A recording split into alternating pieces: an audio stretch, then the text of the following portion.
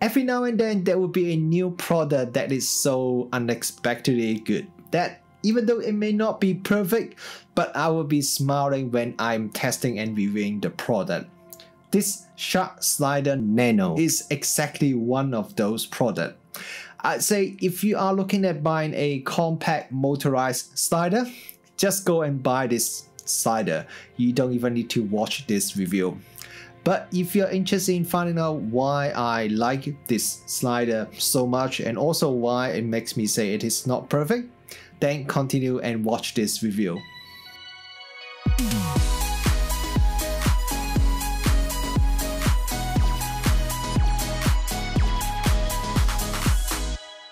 Kia ora, good morning everyone, Rich Wong here. Welcome back to the channel. In this video, we are going to have a look at this motorized slider from iFootage. This is the Shark Slider Nano. Now, even though it is a slider, but there are just so many features and so many things that I can talk about. So in this video, I will have to only pick some of the most interesting and some of the most important stuff to talk about. But if you have any questions about this slider, feel free to drop a comment below and I will try to answer your question. Okay, so what is this Shark Slider Nano? This is the latest slider from iFootage, and this is a 2-axis slider. So you have the normal left and right movement, but you also have the pan head here. So you have 2-axis motorized feature with this slider.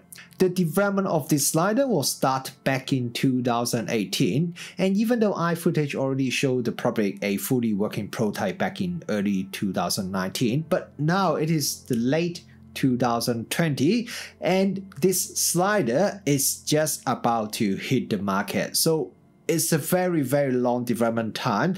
And one of the reasons is that they actually have gone through 5 different generations of this slider before they finally release it to the public.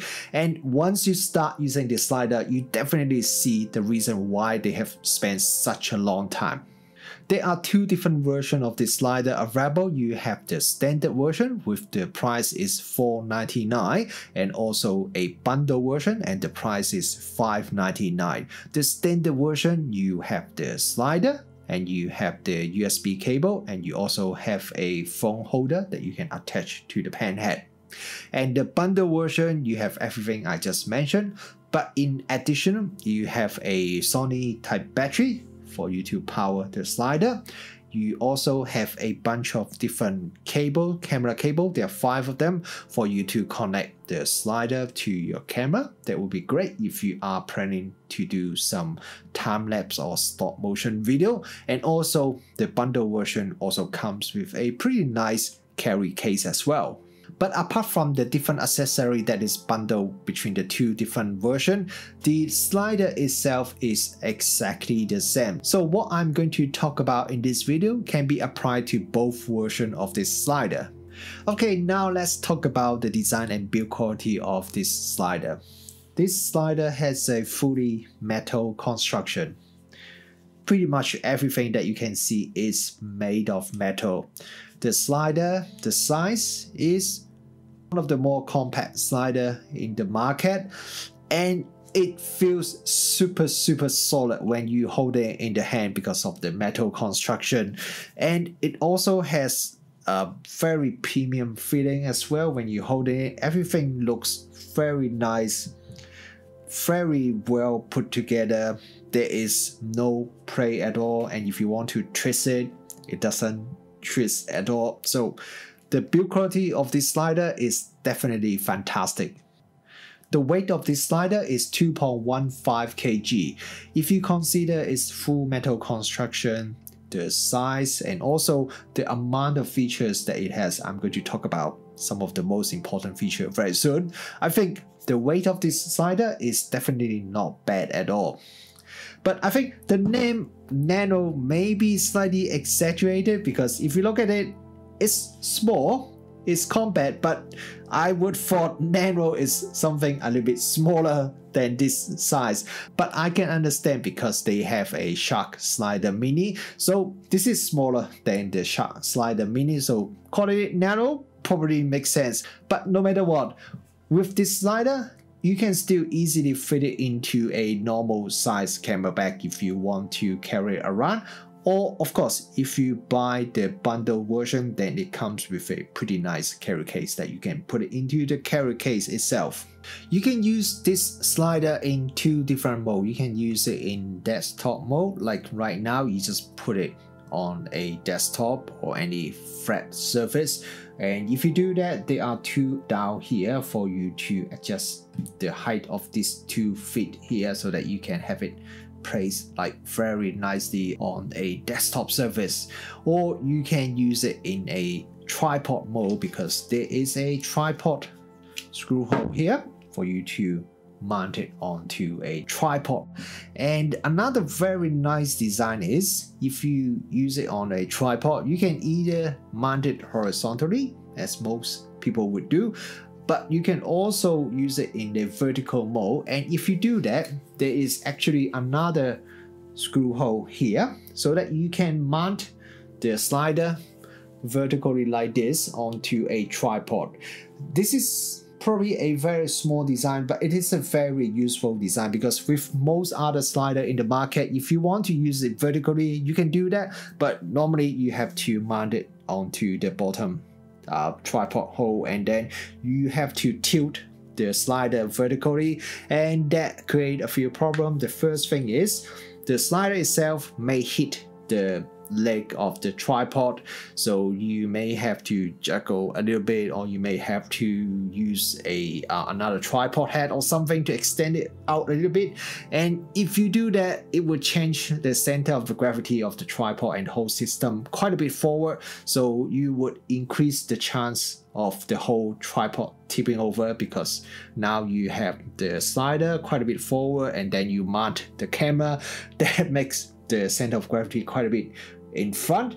But with this one, because the center of the gravity of the slider is at the same point as the tripod, so it makes this slider a lot more stable when you use it in vertical mode compared to most other sliders in the market. On this side here, you can see this very nice bright red dial here. So this is for you to lock the slider. So normally if you in the unlock position and if you haven't power on the slider, or when you in the gesture mode, which I'm going to talk about soon, you can freely move this slider left and right.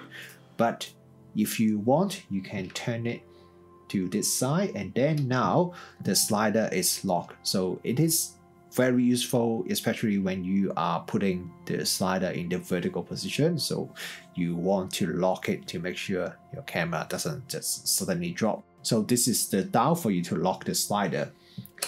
And then here there's another dial here, and this is for you to adjust the what's it called, like how tight this cartridge is locked onto the track. So I was playing with it previously and I accidentally just make it very loose. So if you do that, then end up you can actually lift the cartridge up a little bit. So if you notice that, then just dial it the other way and tighten it back, and now it is very securely and very solidly locked onto the track.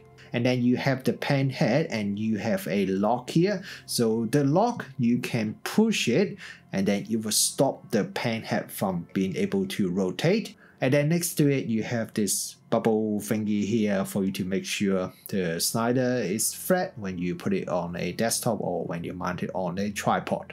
And then on this side here, you have a pretty decent size IPS touch screen. So this is definitely one of the features that I really like about this slider, and I'm going to show you a little bit more about that in the next session. And the slider is powered by the Sony type battery. So if you buy the bundle version, that you already come with a Sony type battery, but I think most people would already have one of this battery in your camera bag. So just slide it on. And also on the other side, there is a USB-C port here. So this is for you to use an external power source to also power the slider, and it can also be used to charge the Sony battery that you attach to the slider. So that is a very, very good feature, because that means if you don't really have a Sony type battery charger yourself, then you don't have to buy the charger separately, which save you quite a bit of money, and also it make it very easy, because if you just want to use the battery to power the slider, you can do that, and then when you finish, you just need to plug in the USB-C power supply, and then you can use it to charge the battery, or you can just keep it on, because you can also use the USB power source to power the slider. And in terms of the travel distance, when you use it in the desktop mode, the total travel distance is 20 centimeters, and if you use it on a tripod, now the total travel distance is increased to 32 centimeters, because now the bottom plate can also move, which extend the travel distance a little bit. Now 20 centimeter or 32 centimeter total travel distance is not the longest for a slider of this size, but for people who want to buy a very compact slider that you can easily fit into a normal size camera bag, I think this kind of travel distance is not too bad. In terms of the maximum payload, if you use the slider in the desktop mode, then the maximum payload is 3.5 kilograms. If you use it on a tripod and put it horizontally like this, then the maximum payload is 2.5 kilograms. And if you use it on a tripod but you use it vertically or in a diagonal orientation, then the maximum payload is 2 kilograms. So again, this is probably not the class leading in terms of the maximum payload, but for most users who are shooting with a DSLR or a mirrorless camera, no matter it's a small micro four thirds or up to a full frame, with a normal size lens, the maximum payload is still pretty decent and should be enough for most users. Okay, now let me do a demo and show you how to set up and use this slider. So the first thing, power up the slider by pressing this power button here. You press it and then you can see the screen will start up. This is a very beautiful color screen, and it's touch screen as well. Now it does take a bit of time for this slider to boot up, and after it boot up, it will do a calibration process, which help the slider to calibrate and make sure it will function properly. The calibration process takes quite a bit of time. I haven't timed it exactly, but I have a feeling it takes around 1 to 2 minutes for it to power up and do the calibration. With the current firmware that I have right now, every time you start up the slider, it would have to do the calibration process. But I have asked iFootage about it, because every time you start up, you have to wait 1 or 2 minutes. That seems to be a pretty long waiting time. They told me that they have already planned it in the future. There will be a new firmware, and by that time, the user can choose whether they want to do the calibration or not when they start up the slider. And once the calibration is done, then you can see that the cartridge is moved to the left side of this slider. Now, one little thing that you have to be a bit careful if you are planning to use this slider on the tripod is, because after you power up the slider and after it finishes the calibration, the position of this upper cartridge will be on this far end, which means the slider itself is actually in the fully extended position. So make sure your tripod is nice and secure before you start it up. Otherwise, at the end of the calibration process, it will fully extend it one side, and there's a chance it may tip over if you haven't set up your tripod securely. So now you can attach your tripod head and camera onto the slider. One very nice thing I really like about this slider is the screw on the pen head for you to attach the tripod. It has a very nice automatic design so that you can use tripod head with either size of the screw hole without having to use any extra adapter, which is very handy, because while using those little adapter is alright, and that's what most of the tripod accessories are designed to use. But that's one thing that you have to remember to carry, and also that's one thing that you can easily drop. So with this automatic screw design, that just make our life a lot easier. Okay, so now let me attach this tripod head onto the slider, and now you can mount the camera onto the tripod head.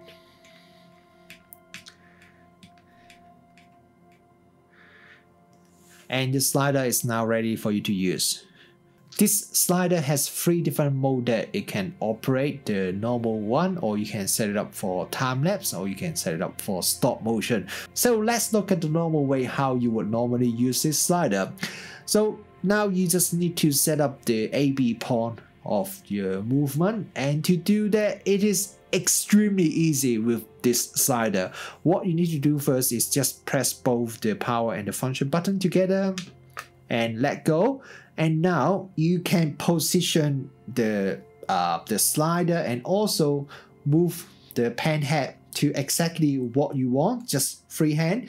Like for example, I want the starting position and the angle like this, then I just leave it like this and I press the function button. Now you see that the B point on the screen is flashing, and you can then just move it to where you want the B point to be, and also position the head to exactly how you want it to be. And then you just need to press the function button, and that's it. You already set up the start point, the start angle, pen head angle, and the end point, and also the end pen angle of the whole movement. And now you can press the power button or use the touch screen. You can use either the button or the touch screen, and see it now go back to the A point, the start position. And now you can either press the power button or the start button on the touch screen, and you will start the moving and the panning action from the A point to the B point, following exactly what I've said before. iFootage call it gesture learning, and I just absolutely love this feature because it just makes setting the AB point so easy and also so intuitive. You just set it to exactly how you want it to be. Look at the screen, this is how I want to start, and then look at the screen and set it to how I want it to end, and just press 1, 2 button, and that's it. And if you want to make this movement faster or slower, you can easily do that by just using the touch screen, by pressing the time display on the touch screen. And now you go to the next menu. You can either adjust the time you want the whole movement to be. You can set it to any kind of second, minute, or even hours, or you can change it to speed, and then you can change it from 1% up to 100% of the speed that this slider can move. The touch screen is very responsive and the animation is very nice. It's something that I really didn't expect, because most of the camera accessories, first thing is most of them, if they have a touch screen, then it's already fantastic, and they usually don't have a any kind of animation. Normally when you press something, it's just pop pop pop, but this one has a very nice, very smooth animation, and also the response is very instant. I definitely didn't expect a slider will have such a nice touch interface. And there are also other settings that you can adjust from the touch screen. For example, you can turn on the loop mode so that the slider will keep moving back and forth, or you can press the AB, there's an AB button here, that means it will swap the AB so that the B point becomes the start point of the movement instead of the A point. And you can also go back to the main function, and then you can go to the settings screen, and there's a start delay, which means when you press the start, it can delay for a few seconds before the actual movement start. And the main reason is for you to minimize any kind of vibration that you may have caused when you are pressing either the button or the touch interface of the slider.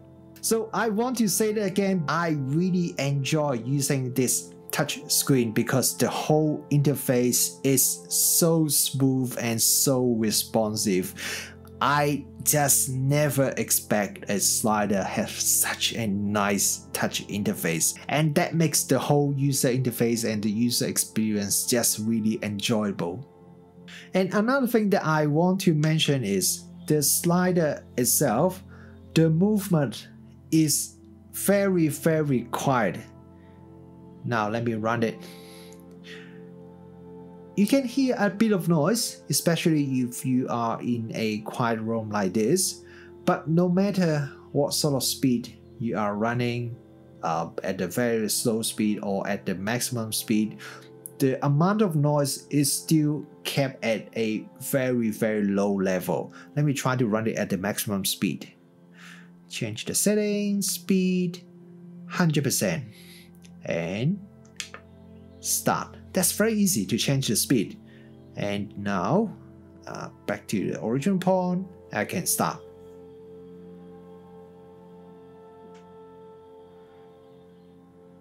So it was running at the maximum speed, and you can probably hear or not hear the noise from the motor or the whole action is very quiet because it's using a very high quality brushless motor, and I think they probably have spent quite a bit of time making sure the belt and the gear system is also running very smoothly. So yeah, that is a very good thing. The slider is very quiet, but not only that, the movement itself is also very smooth. I did quite a bit of testing and also put on this macro lens and also shooting some target in the very close distance at the almost macro distance. Usually with most of the motorized slider, if you are shooting some very close distance object using a macro lens, you can see the footage that you capture is usually not like super smooth. There will be quite a bit of up and down, left and right movement, just because the motor itself and also the slider itself is not 100% smooth and it's not 100% solid. But with this Shark Slider Nano, those kind of unwanted movement is very minimal even when shooting at almost macro distance. And also the camera movement, the speed of the movement is kept at a very constant speed. Most other slider, you can notice the travel speed is not like 100% consistent. Sometimes it will speed up or speed down a little bit. You normally wouldn't notice if you're shooting objects that is far away, but yeah, the closer the object is, the more visible it is. But with this nano slider, the speed of the movement is very consistent and constant. So that is another very good thing about this Shark Slider Nano. Now, if there's one thing that I can complain about this gesture learning setting A/B point is, if you want to keep the pan head at the constant, like if you don't want to actually pan the camera, it is sometimes a little bit tricky, depends on how you do it. Because for me, normally I like to hold the camera and then move it. And when I move it like this, it's easy to introduce a bit of panning motion that I may not always want. One thing you could do is there is a lock tab here that I can press that will lock, so that would kind of stop me from turning it, but you have to keep pressing it. And I noticed there's still probably a little bit of panning movement that is possible even if you press the lock, because I think when you press it, it kind of moves a little bit. So yeah, that is probably the only complaint, and probably a very minor complaint that I can have with this gesture learning, because I could just move the camera using the base if I don't want to introduce any panning of the camera if I want to. But otherwise, I really love this gesture learning. It just makes setting the A/B point of this movement so much easier, so much faster compared to most other slider in the market. Now, one thing is, right now you can only set 2 key pawn of this slider, you can only set the A and B. But I also asked iFootage about that, and they said they are planning in the future they would allow you to set more than 2 pawn of the movement. So hopefully very soon you would already be able to set multiple pawns for the slider movement. As I mentioned a little bit earlier on in this video, there's also the time-lapse mode and also the stop motion mode that is available with this slider. And if you want to use one of these two modes, then you would need to use the shutter cable and connect your camera to the slider. And one very nice thing about this slider is that when you connect the shutter cable, which is included if you buy the bundled version, and plug it into your camera, and the other side of this shutter cable, most slider that I have used, you will connect it directly onto the main controller unit or the motorized unit, which is quite far away from the camera. But with this slider, you just directly plug it to the base of this cartridge, which is right here.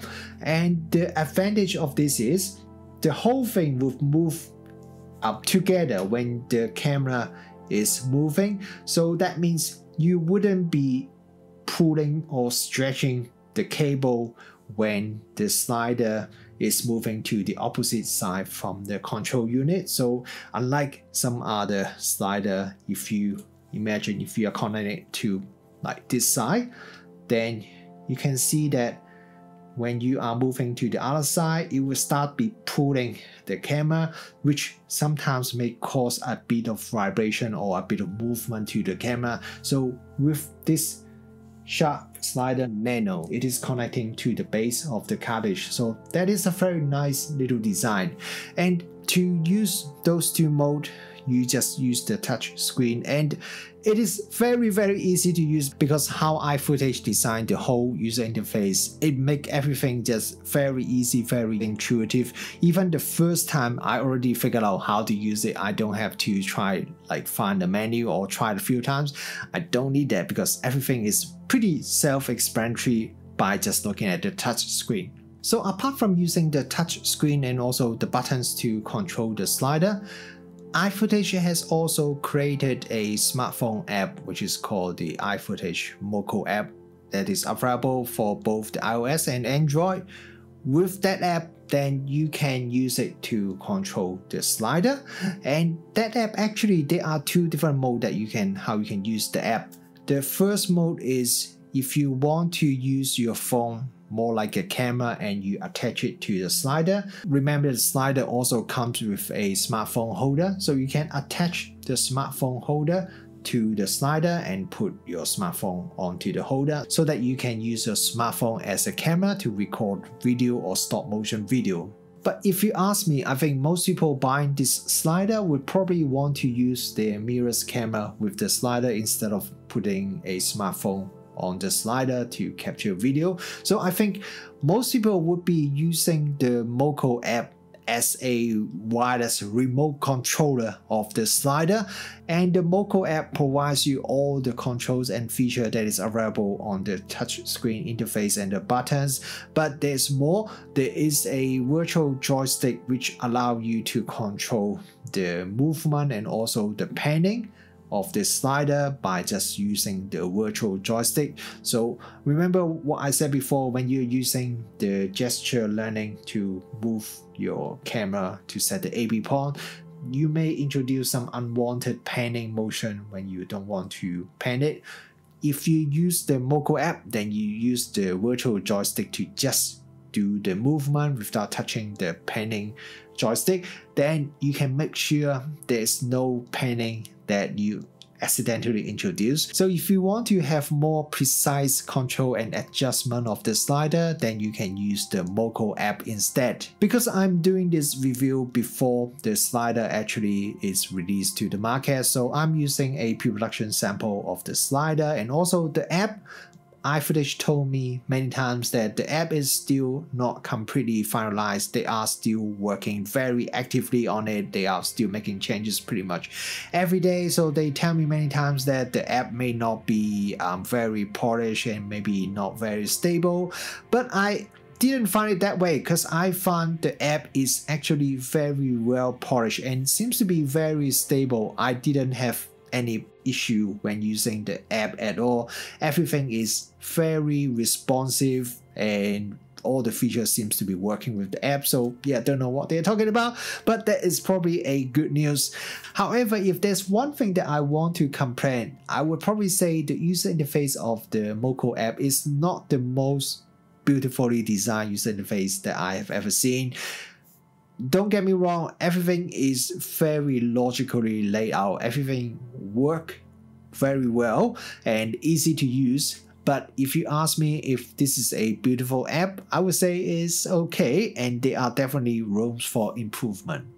Okay, so what do I think about this Slider Nano? I think there are so many things that make me really love this slider. But let's talk about the things that I like and don't like about this slider. And I think I should start with things I don't like first, because there are not many things that make me don't like about this slider. And when I say don't like, that's probably too strong a word. I probably say like things that could be improved. And I would say the things that could be improved are things like the travel distance and also the maximum payload, especially when you put it on the tripod and put it in the vertical orientation. The maximum payload and the travel distance, they are not class leading. And another thing is when you start up, at least with the firmware that I'm using right now, the startup time, including the calibration at the beginning, takes a bit of time. And also you can only set the A, B pawn. You cannot set multiple key pawn. But they told me that they are definitely aiming to improve and fine-tune the usability and feature that is available on this slider, and they actually suggest people to go to their Facebook user group to give them feedback so that they can continue to work on and improve this slider. I put a link of the user group on Facebook down below so that you can find it out and join the user group if you want to give some feedback or ask them questions about this slider. Now, I know a lot of companies would promise that they are going to fix this and fix that, improve this and improve that in the future. Whether you can believe it or not is up to you, because to be honest, sometimes they just promise you, but you never see those coming in the firmware update in the future. But this time, because iFootage, they spent like 2 years developing this slider. That is a lot longer than most companies would want to spend to develop a product like this. So that actually gives me a lot of confidence about the company and also the strategy, how they develop their product. If they can spend 2 years and go through 5 different generation of the prototype or the products before they actually release it to the market, you can see that the company is actually pretty serious about their product. So when they tell me they are going to address it in the future and they already planned about it, I actually feel like yes, they tell me that, I feel like yes, they are going to do that, but let's see whether they will do it or not. But anyway, that's pretty much the only thing that I can complain about this slider. And on the other hand, there are so many things that I love about this slider. The first thing is how smooth and how stable this slider is. When I compare the footage that I shot using this slider with other slider, I can easily see how much smoother the footage is when I'm shooting with this slider. And the gesture learning way to set the AB pawn of this slider is definitely a game changer, even though I don't like to use that word, but it's just so fast and it's so intuitive. And that's one of the things that I wouldn't call a pain point, but it's just one of the things that annoy me a little bit when using most other slider is you have to kind of like press the button and wait for the slider motor to move from the pawn that you want to set, and then you set it back. The time it takes you to set the AB pawn is much longer than the actual footage that you are going to get. But with this slider, the time it takes to set the AB pawn is very minimal. It just takes you a few seconds. You just move it this way, bang, move it to the B pawn, bang, and that's it. So that is just one thing that makes me really love about this slider. Compared to most other sliders which only has like 2 or 3 physical buttons on the slider, so you have to memorize what are the combination of keys that you have to press for some certain features. With this iFootage Shark Slider Nano, because of its touch interface, so everything is very clearly, you can see it on the touch screen. It just makes using this slider a lot easier, a lot faster, and a lot more user intuitive. And after using this slider, I can finally understand why it took iFootage such a long time to develop this slider, because everything is very well designed and also very well implemented. You can easily see they put a lot of efforts and a lot of thoughts about every single small details of this whole slider. It really shows you that if a company is spending a lot of effort and a lot of time to create a product, instead of just rushing it and just trying to push it out to the market as soon as possible, it makes a huge difference to how the final product is gonna be when it hit the market. I understand that in a commercial world, especially today's world when everything is changing so quickly, it would be a bit hard to just spend a lot of time and effort to create a product. But when a company decides to do that, then the result is an amazing product like this iFootage Shark Slider Nano.